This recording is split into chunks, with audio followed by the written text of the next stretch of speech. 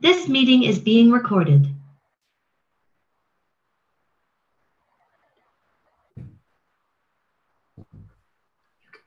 Good afternoon, everybody. My name is Jerry Green. I work at the Pacific Council in Los Angeles, and I want to welcome you to our event this afternoon.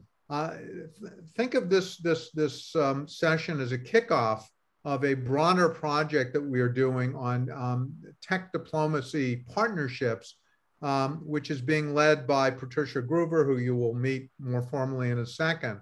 Patricia is preparing a report, which is going to be published in English and Korean, about how the United States and Korea can collaborate on tech and diplomacy issues, focusing on climate change. And this is part of a broader partnership with the Korea Foundation and the Pacific Council. And in this regard, I want to welcome Director Lee and Amy Chu, both from the Korea Foundation, who've joined us. We were supposed to have a speaker from Korea, and she had a family emergency at the very last moment.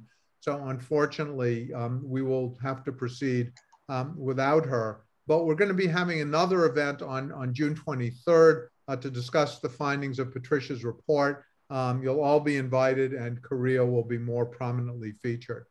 I now want to introduce everybody. Let me begin with Patricia Groover, who is the Technical Diplomacy Fellow of the Pacific Council. We have a new initiative, new diplomacy initiative, in which we look at different areas of diplomacy: agriculture diplomacy, health diplomacy, sports diplomacy, which is a big one in Los Angeles. So Patricia is leading the tech diplomacy component of this larger effort. As the Pacific Council's fellow on tech diplomacy, she is also currently leading a science diplomacy exchange and learning program at the National Science Policy Network, where she mentors the next generation of science diplomats. And I love to hear that. Science, we love diplomats who didn't exist, 50 or 100 years ago, and science diplomats certainly are part of that.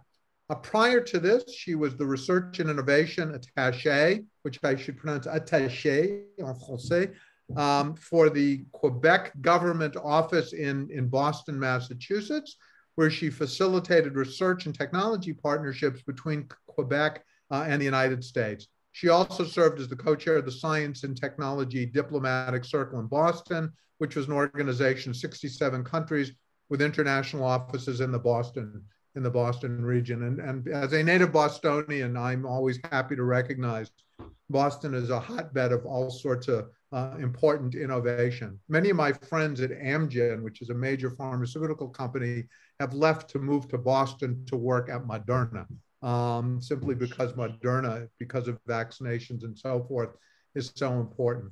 So after I introduce our two guest speakers, I'm going to turn it over to Patricia. She will moderate, and I will be a fly on the wall. Our next speaker, and I'm going alphabetically, is Matt Peterson, who's the president and CEO of the Los Angeles Clean Tech Incubator. The incubator is creating an inclusive green economy by unlocking innovation, more specifically incubating leading startups, transforming markets, which means to create aspirational partnerships, and enhancing community, which is meant to inspire future entrepreneurs and entrepreneurships.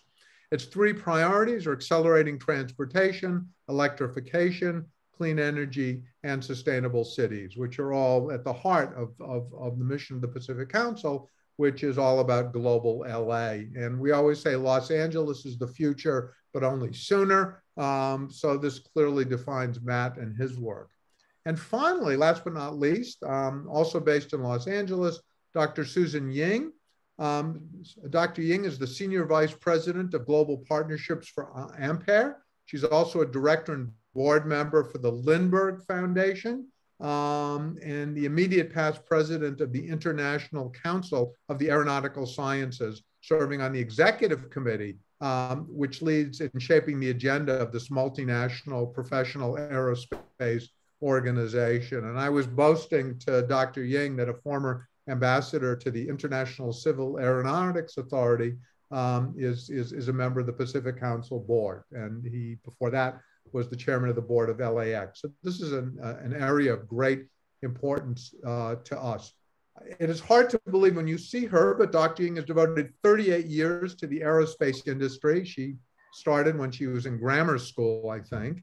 And she's got experience at NASA, Boeing, and most recently the Commercial Aircraft Corporation of China as the Chief Integration Officer.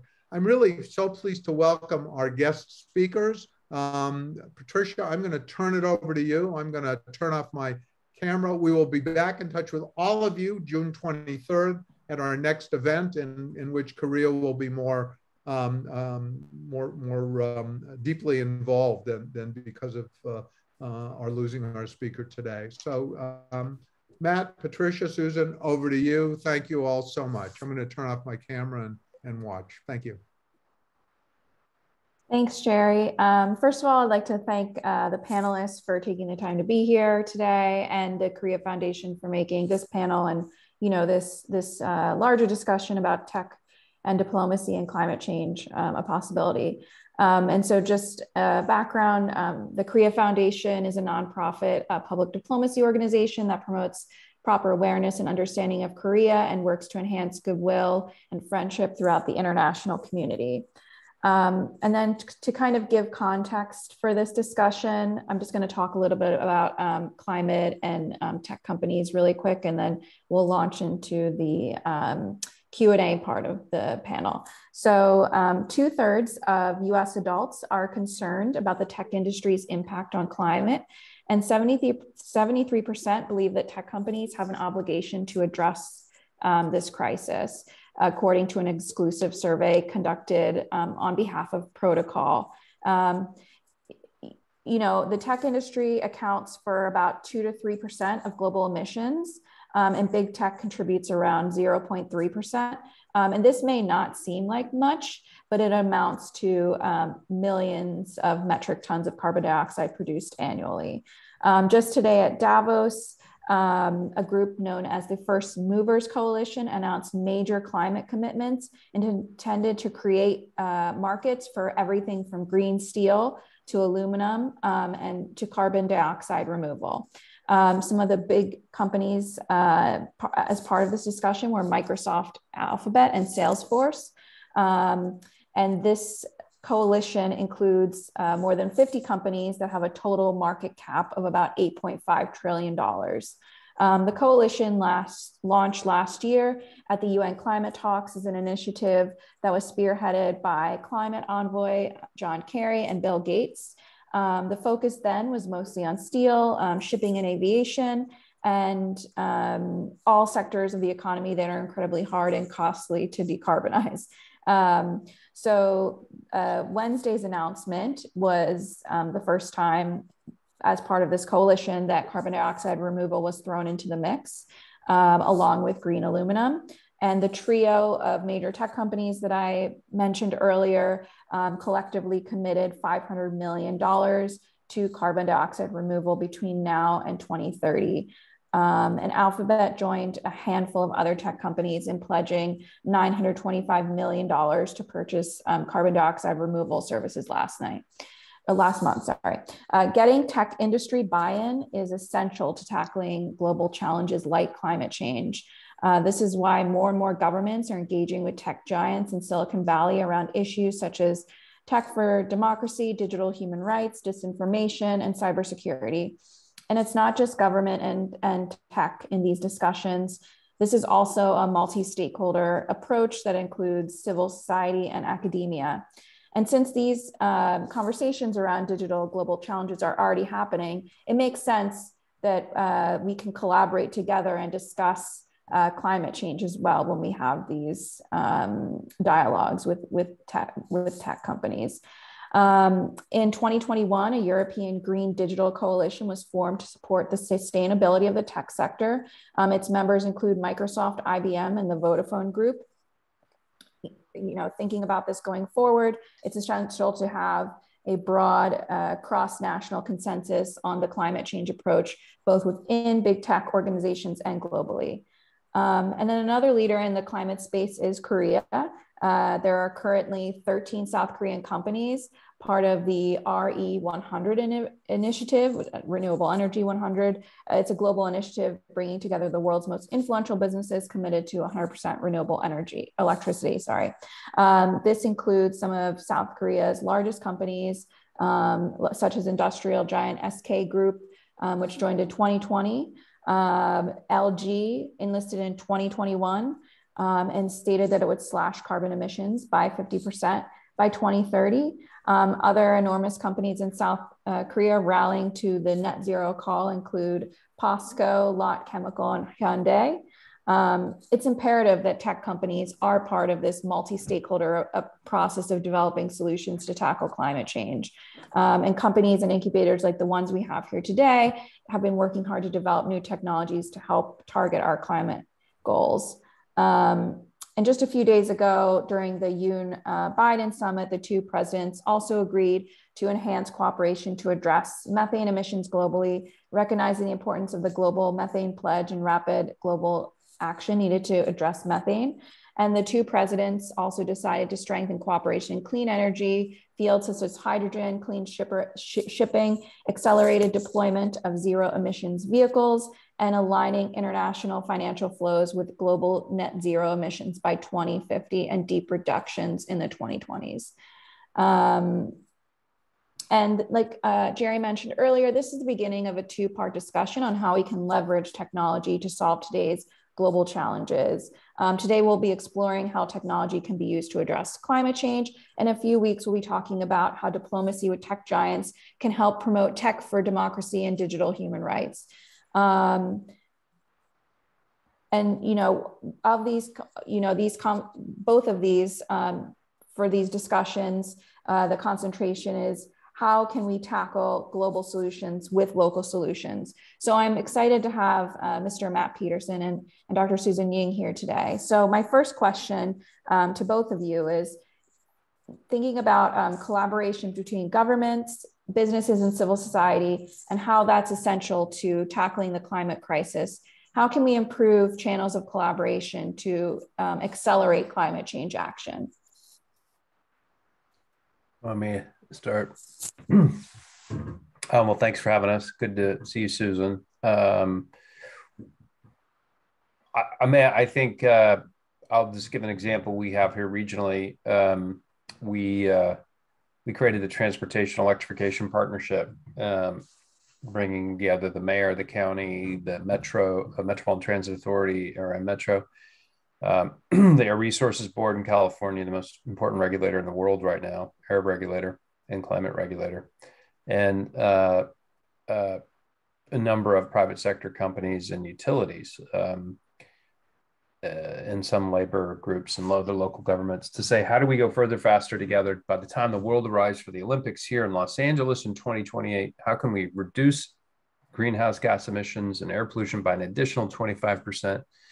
While accelerating progress on getting zero emission drayage trucks on the road to be 40% of the trucks on the road on the way to 100% goal by 2035. So in this case, we're working to take action here regionally and locally, yet we're needing to pull levers and work with partners statewide, nationally, and globally. And if you look at, well, we're not currently looking to address the ships. We do have an intention in our zero emissions roadmap to begin electrification of trains and explore marine solutions, and with goods movement from Asia, predominantly coming from Asia through the 40% of the goods that go through the ports of LA and Long Beach. Those are also not only a source of huge economic growth and jobs in LA, but they're a huge source of air pollution, the largest, in fact, in aggregate. So, we're connected in so many ways, and how we take climate action relies on the corporate partners that we have that include, Audi and BMW, both headquartered in Germany, focusing on Los Angeles. Why are they focusing, both spending money and time on this partnership in Los Angeles when it's far away from their headquarters? It's our largest market outside of China. So we really look to try to bring together those partners to accelerate progress. And when I was with Mayor Garcetti on his trade mission to Asia, we spent time in Japan and Korea and Vietnam and Hong Kong, and our connection to the Pacific Rim on climate in particular is so important. And we hosted the U.S.-China Climate Leaders Summit when I was working for the mayor, bringing together U.S. and Chinese mayors to demonstrate the commitment to action that helped provide some of the wind at the back for the Obama administration to strike the deal with China. And how do these mayors get this done? By working with the private sector, as well as using the power of the purse and the policy power of City Hall. So I think it's fundamental. And, just to tee up Susan, the excitement of companies like Ampere, who we incubated and now are off flying on their own, so to speak. The innovation that comes from startups in the context of the Los Angeles and California ecosystem is critical to the success in decarbonizing our economy.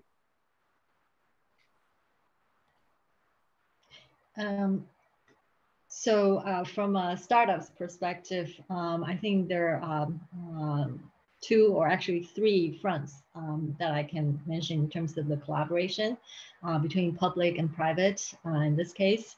Of course, in the first area is in terms of the development. And as Matt had just mentioned that, we were actually incubated in LACI. And then we were hatched. And so, because once when we built our airplane, it's starting to grow out of the LACI labs. It's just so big, and then it has to fly, so it can't just taxi on the LA traffic and to the airports, right? So we had to move away to a local airport, which is Hawthorne, where we're based. And by the way, that's also where SpaceX used to be, and also, well, I think they're still there, and Tesla at the same. They're our neighbors. So in terms of development, we were hatched in LACI, but we're also getting other types of government funding, and in fact. At the moment, in fact, we have a part of our team is now in Colorado with the ARPA-E. I think they have an exhibit right now. ARPA-E, this is a couple of projects that we're working on with the Department of Energy.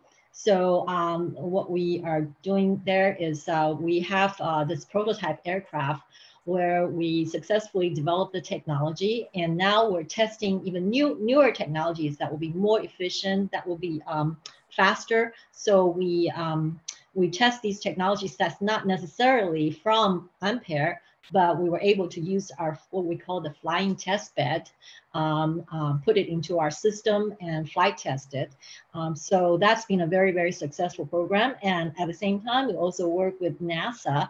So NASA has quite a few of these SBIR projects for the SME, small, medium size enterprises. And so we were looking into a concept such as we call it boundary layer ingestion, which is a different electric propulsion device. And so all these high risk, very innovative projects that the government is helping us with putting in the seed money to start. So that's been very, very helpful. Also, as the technologies mature, from this seed level all the way to the application level, so that we're going to take it to the market. There's also other issues that need to be addressed. Like, for example, if you have an electric airplane, then you got to charge. If it's a plug-in type, then you have to charge it. So there's going to be infrastructure. And unlike the automotive challenge, you just put the chargers somewhere along the road, highway somewhere, while as electric chargers for airplanes are likely to be on the airports. So, and then airports, of course, when you charge these, you cannot just black out the whole airport too, because, we have a whole fleet of airplanes requiring these megawatts type of level of charging. So we got to work with this whole ecosystem of the power distribution, of the power supply at the airport. And also, of course, the airport has their own long-term plan too in terms of their infrastructure improvements. So we got to work with the ecosystem. And I think particularly in California, there are these policies to update the infrastructure. And so, so we're working with a couple of the suppliers there, as well as the airport on this type of projects. And last year, we were able to have a really interesting collaboration with the UK partners. This is a funded UK project. By the way, in the United Kingdom, what they have is a top-down kind of flight zero goal that started with Boris Johnson. So he has a council that really devotes, that has the goal of reaching the zero emission for aerospace by 2050, particularly for the UK. And so, so we're funded one of those projects. And the collaboration is with the whole ecosystem. So that would include academia and also other research labs, and also some of the, for example, a battery supplier partner. So that's been very interesting. In fact, through that collaboration, we were able to do a market survey sort of flight all the way from the most northeastern part of UK to the southwestern. So that's kind of an iconic kind of a flight. And it was very adventurous because not everywhere has the charger yet. So we have a ground crew trying to catch up, with the van, carrying all the charging and also the spare battery and things like that, just in case. So we achieved that. We broke the record of the longest flight for hybrid electric aircraft, and that was 418 nautical miles, which is equivalent to 480 statute miles. So nobody has done that before. We're the first ones.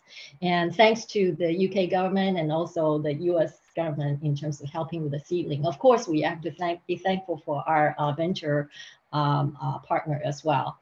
So that's been a great journey so far. That's great news, and congratulations on breaking that record. That's really cool.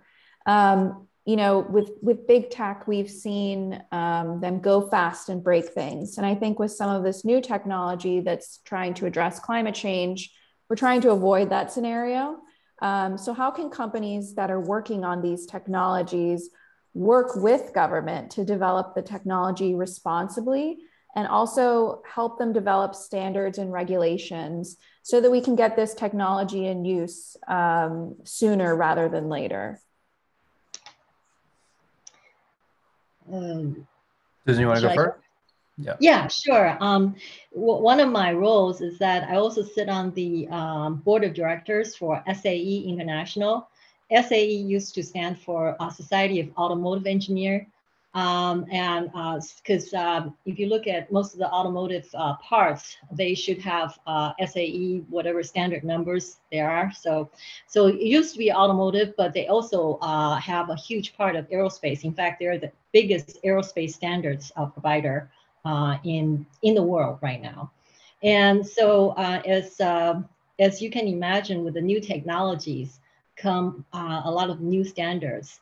And so, for example, like right now, if you have an electric vehicle, whether it's Tesla or Lucid or other kind of electric cars, or Zero or Neo, and if you go to the different chargers, you may or may not be able to use it unless you carry this huge adapter. And even that, the level of the voltage or something, it may not just work. So you got to be careful. Well, as in aerospace industry, we really cannot afford that, especially if you fly to a different airport. You definitely want to make sure you have the right charger to charge it. So we try to work all of these standards issues such that we really have these standards that is uniform, that is global. And so in order to do that, I think there could be a lot of collaborations going on. And for example, in the aerospace standards, the top governing organization is ICAO, and that's International Civil Aviation Organization. And then so they oversee all the country organizations such as FAA in the US and EASA in Europe, or CAAC in China. and in Canada is Transport Canada. And so even though these bodies, per country bodies work individually, but they do harmonize in terms of the new standards formulation. And so in order to do that, especially with the new technologies, because right now there's quite a competition going on, particularly in aerospace, as right now as we speak, there's like 200 to 300 startups trying to work in the electric or hydrogen airplanes space. And so in order to get these vehicles into service, everybody has to get certified. And that requires these new regulations and standards. And so there's a little bit of a competition between, for example, FAA and EASA and the CAA of UK. And so we all need to be working together. At the same time, the companies are still competing with their technology. So it's a very, very interesting space. But certainly we do need to harmonize all the standards so that in the future, we're not going to repeat the kind of mistakes in the EV industries. Of course, Elon Musk has a lot of money himself to build all those chargers. But, in general, I think we should be great global citizens such that we can work with each other to make this work. Yeah, I think just to add Susan's comments, I think, as we look to, our role is to de-risk startups, meaning how do we help them work through whatever their barriers are to scale. I mean, and just to point out what may be obvious to some, not obvious to others, is you may have a small to medium-sized business that's trying to solve a part of the climate crisis, and when you really think about a startup, what is it different than a small business? There's a lot of the same basics that apply, but startups looking to scale. How do they help scale their solutions, not just for growth's sake? A lot of tech startups out of the Silicon Valley, the philosophy you talked about is all about, getting as much VC capital as quickly as you can and getting the highest valuation possible. And, you figure out your product as you go along. I mean, that's always part of any startup, including in clean tech, but our founders come in with a pretty clear idea of what they want to tackle. Clearly they need to pivot at times if their product market fit isn't what they think it is. It's really at the core, they're trying to solve a societal challenge, a business model challenge, a technological challenge that is sometimes hardware focused, sometimes software focused, sometimes both, sometimes service focused. One of our startups, Charger Help, is focused on how to maintain the chargers once they're installed. When 30% of the chargers are often down, and when they are, 80% of the time, it's a non-electrical issue, meaning somebody needs to diagnose, is it a Wi-Fi connection problem? Is it a software problem? What is it that's keeping those stations to be inoperable? So when somebody shows up, even if it says on their app it's working, that it actually is working. So, I think we're really focused on helping our startups, get to the level Ampere obviously is, and others are, de-risking the technology, the business, so they can attract more capital to grow the company. And one of the things that we've been doing is deploying a microloan program for some of our startups so they have working capital. A lot of startups, to get working capital, will do what's known as a bridge round, meaning they're going to go out to current or other and new investors, sometimes friends and family, sometimes angels, sometimes more established VCs, to finance their growth in between significant priced rounds. So but that's expensive. Venture capital is costly. So how do you use debt for working capital to hire the staff that you need? One of our loans was provided Spark Charge, a mobile charging focused company. And the first market they deployed in was LA. And they needed to hire some staff. So we gave them a $40,000 loan, and they were able to do it with confidence. And they just closed a $23 million round today.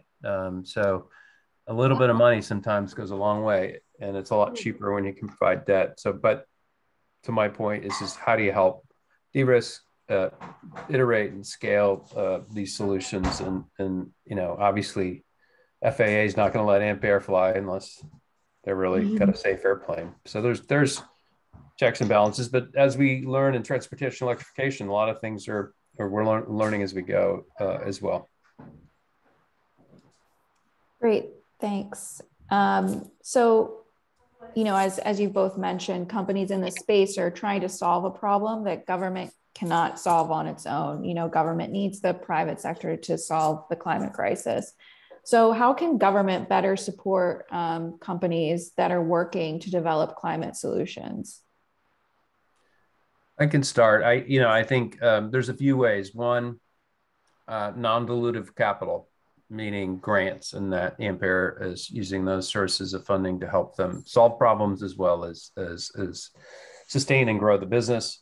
Governments can provide test beds. So Lacey is partnered with several local governments, City of LA, City of Santa Monica, to figure out how we pilot solutions to demonstrate their not just viability, but the use case. So we did an EV car share with the Housing Authority of the City of Los Angeles.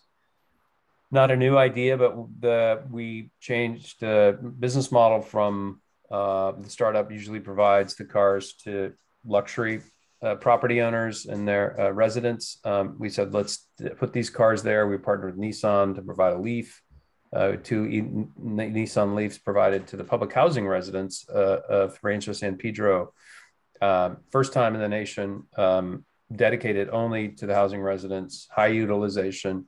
So nothing new there, but it was a different use case. But there was some risk to the housing authority for them to give us the property to be dedicated for that.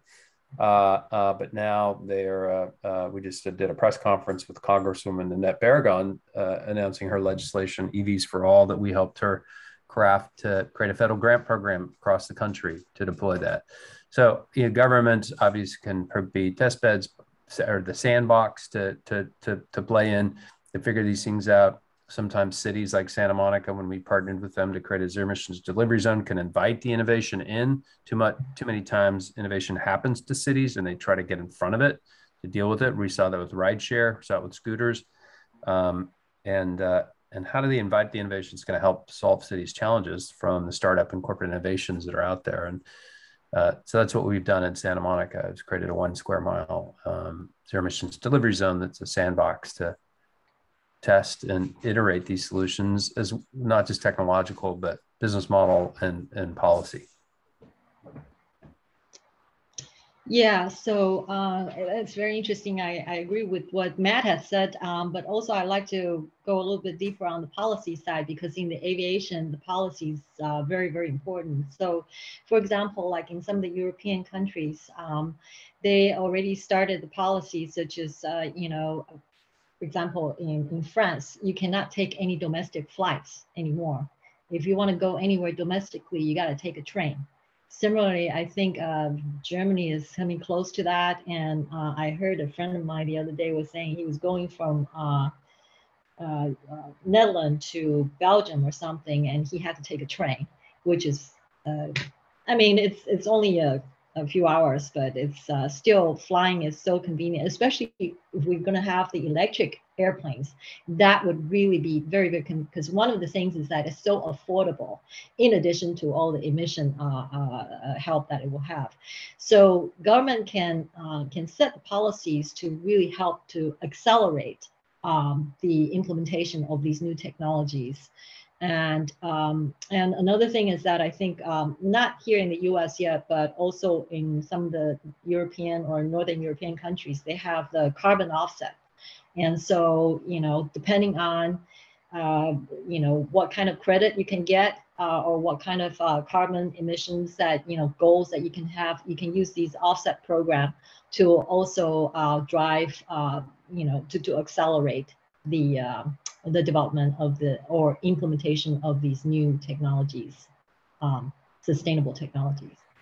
Yeah, you hit it on the head, Susan. That is the absolute most important role of government, is to create the markets by sending the market signals. The State Air Resources Board, because California had passed a clean air law in the 60s before the federal government and various rulings, and state legislation, the Air Resources Board was able to create a mandate for electric vehicles. Well, why is that important?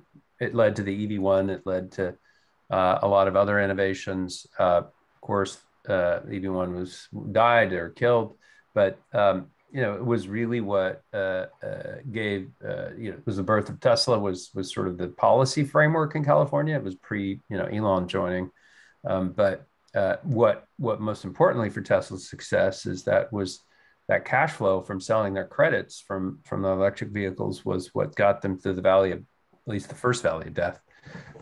So policymakers can make markets, and the same thing with solar in California. Germany had the most aggressive solar policy in the world. California came in with a close second with the million solar roofs and the incentives put behind it. And countries like Spain and Italy and a few others had similar commitments at a smaller scale.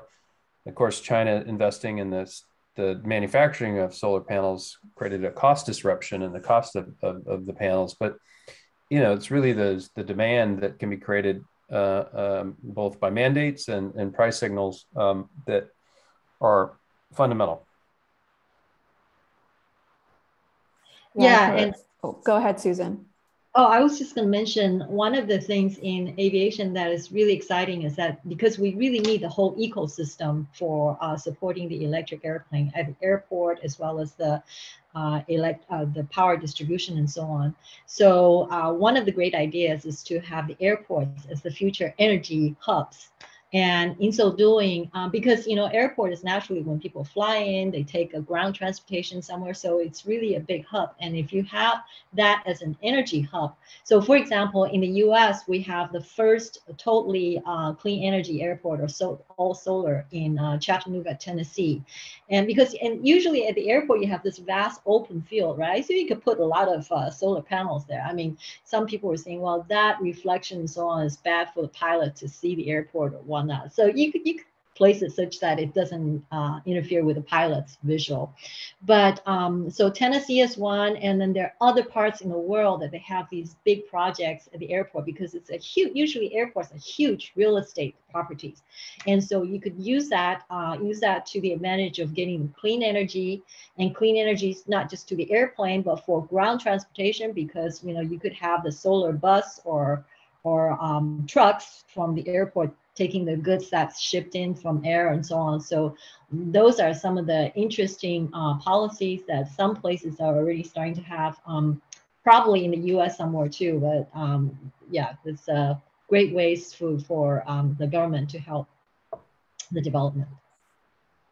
Yeah, and kind of following up on that thread of creating a market, Susan, you had mentioned before we started the call about Korea's new announcement about investment in this space. So I don't know if you could talk a little bit more about that.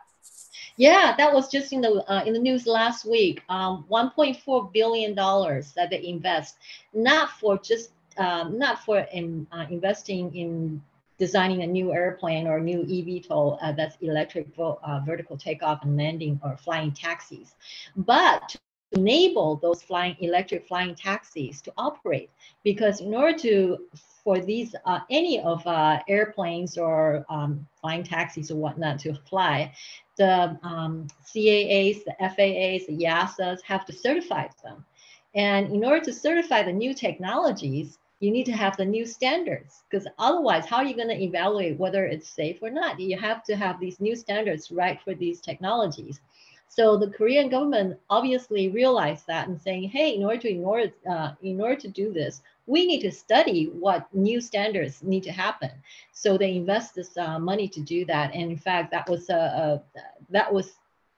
so clearly articulated, because right now, in terms of here in the U.S., the FAA is swamped with a lot of these new technologies. So for example, in one of the conferences, the FAA colleague told us that his group has like 70 new projects to certify, 70, as compared to before this electric revolution.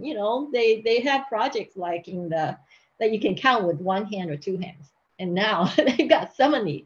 And so they really need to work that. And then the thing is that all these 70s are of different shapes, size, weight, and new configurations, new technologies.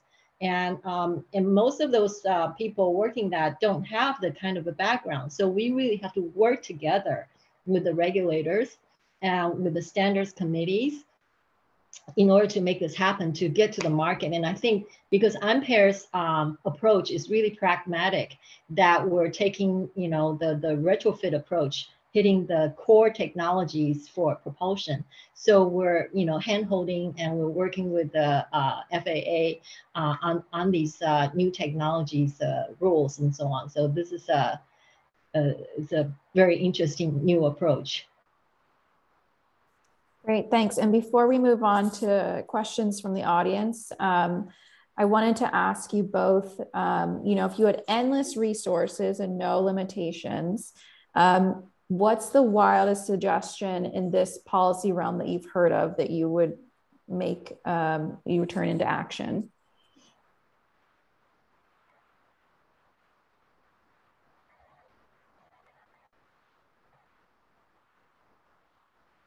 If cost is not the issue?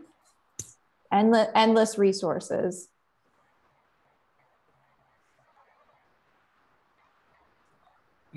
You know, would be to require 100% electric vehicles powered by 100% renewable energy. That would be one. Certainly, we're headed that direction, but it's going to take us a lot longer. Yeah. 15, 20 years when the climate crisis is demanding significant cuts to actually reduction in emissions over the level we can't comprehend as a society. Yeah, I think just everybody to work a lot faster and get rid of all the bureaucratic requirements. So government, get out of the way.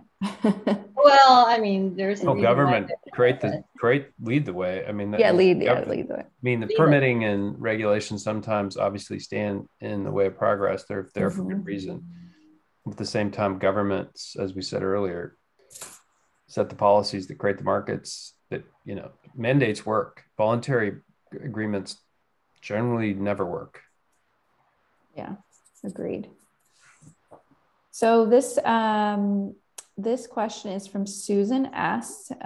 So electric aircrafts are so exciting. Are you considering sustainability impacts of the batteries, you know, thinking about mining for the precious metals and battery recycling? Yes, absolutely. We have to work, you know, you cannot just solve a point problem, right? Because just like nuclear power and so on, because you're generating this long-term effect. And so you have to work on the recycling issue. You have to work even the mining issue, because getting all these precious metals, or, you know, the metals from the different parts of the world, you have to, this is a whole value chain and a whole ecosystem consideration. And so, yes, we do have to consider that. And so for example, one of the things that, say the battery, say we use on the airplane, while it's in the airplane, the safety concern is so important that, you know, we only use it for a certain number of cycles. And after that, it's still usable. We could have retired the first use and retire it to airports. Remember, if we use the airport as the energy hubs, then you can have these first use retired batteries used as energy storage, because once you collected all the, you know, beautiful solar energy into the airport, you got to store it somewhere. And these airplane used batteries, retired batteries, could be used for that purpose. And then afterwards, it could be used for other purpose, and then, you know, retire in a really responsible way. Great. And the next question is also addressed to you, Susan. Will there be education around the safety of electric planes, in case people are worried about that? That's actually a really great question. You know, one of the nice things about us doing the market survey flags, because market survey is one of the experimental certificates that we got. It's a method of testing out your new technology, your new airplane in the actual routes, but of course not a very, very busy travel routes.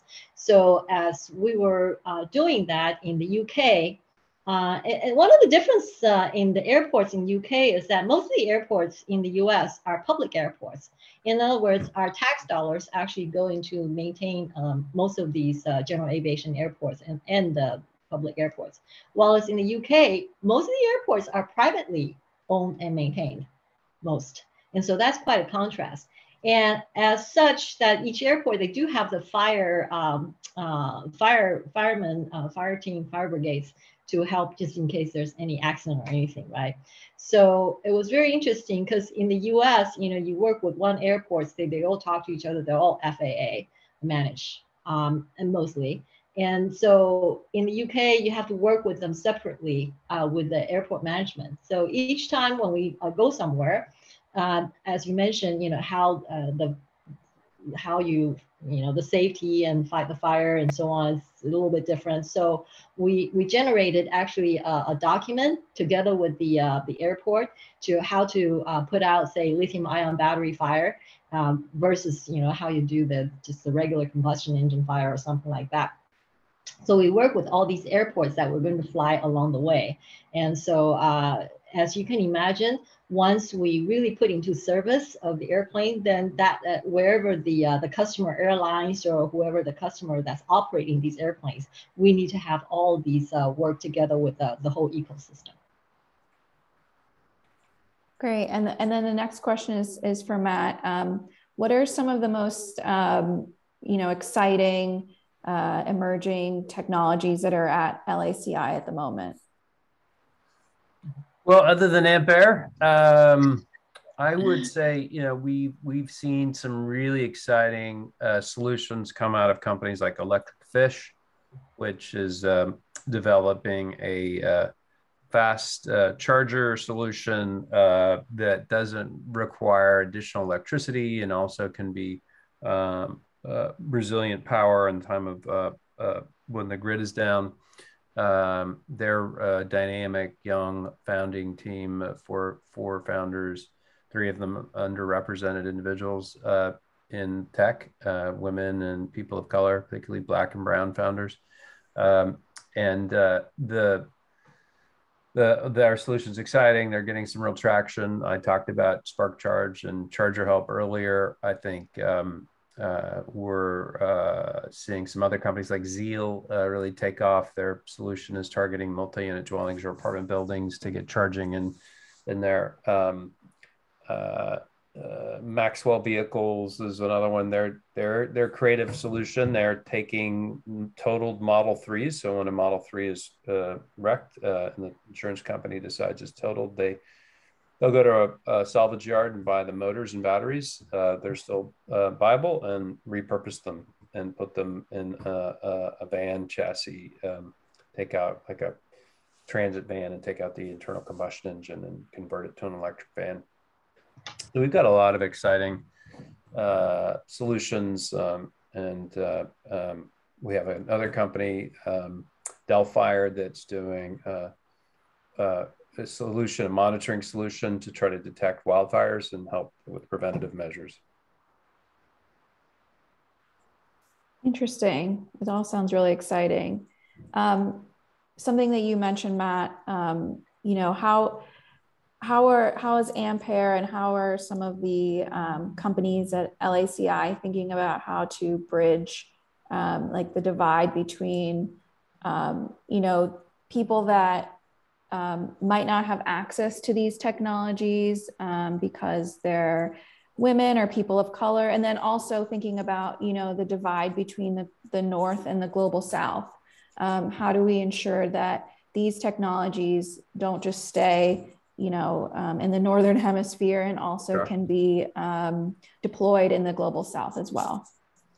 Yeah, I can start. We are, as I mentioned earlier, looking at how do we deploy vehicles in a model that makes electric vehicles affordable and accessible through a sharing platform. We're working to find and secure funding to put charging into disadvantaged communities. We're going to be piloting some clean energy solutions for building retrofits. How do we get to decarbonize existing buildings?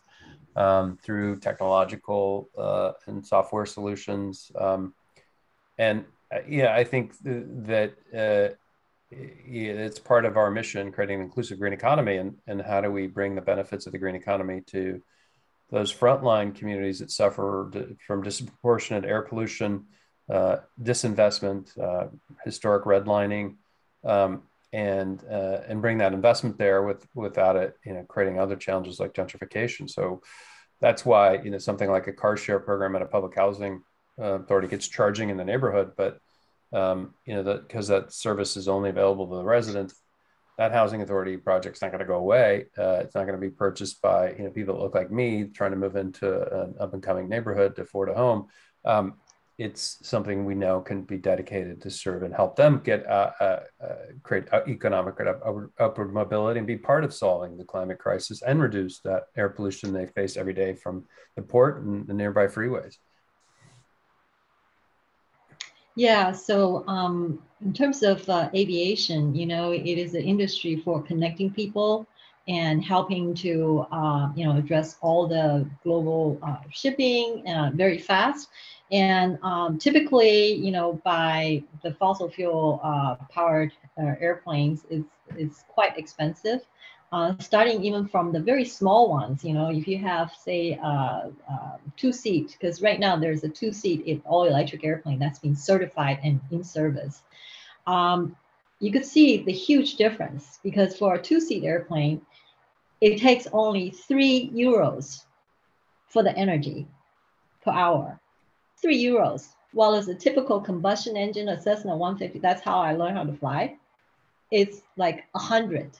And probably more now because the gas price has gone up so much. So there's an orders of magnitude difference. And, not to mention just the emission part, the noise part and everything, but just affordability part. It is so different. And so that really, because right now there's a pilot shortage. Why? Because it's so expensive to fly. And from general aviation, which used to be the most inexpensive way to do it, rather than, you have to go through the military training and all that. So now, you just open up the whole market, and that people can start flying, so you won't have the pilot shortage.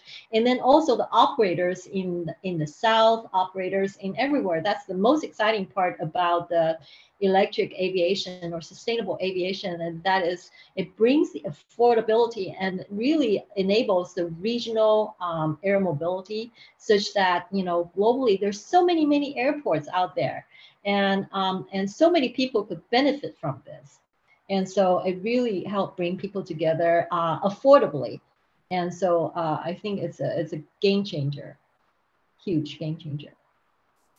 Yeah, that sounds really interesting, and I feel like I have a lot of former colleagues, diplomats from the global South, who would love to hear more about, what you're working on and how they can, get technologies. I would add, like as you know, Patricia, not every technology is immediately applicable to let's say in Eastern Africa, where shared, it has to be more of a shared motorbike or moped solution than a car or e-bike solution, given roads and distances traveled. And how do you bring those sorts of products to market there, and village-based solar and charging for phones, and it's just, we've seen so many innovations come out of the global South as well, and how money has moved. And so I think there's obviously other things to learn too. Like, how do we help the unbanked here through those financial innovations? So I think there's certainly a lot of tech transfer, but it's not always appropriate technology. So we sometimes it's a burden more than the help. So how do we make sure we avoid those sorts of challenges too? I agree. So does anyone have any closing remarks, based on the conversations that we had, or I don't know if Jerry wants to say anything to wrap anything up. I just wanted to thank the panelists for speaking today and for the Korea Foundation for making this possible. And I hope, everyone enjoys the rest of their day as well. Thank you, everybody. I just want to bid you all farewell and thank you for participating. And special thanks to you, Patricia, for leading us, and to the Korea Foundation for being like-minded. Great. Thank you very thanks, much. everyone. Have a good afternoon. Good night. Thanks. Bye. Bye.